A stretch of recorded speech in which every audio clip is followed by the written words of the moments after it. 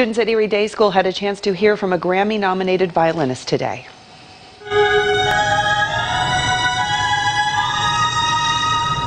Tessa Lark performing today. She is performing with the Philharmonic this weekend. She was able to take time, though, out from her busy schedule to perform for the students. Lark also taking time to talk to the students about her dreams of becoming a concert violinist.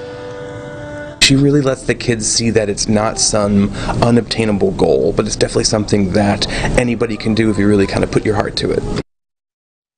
Again, Lark playing this weekend, tomorrow night.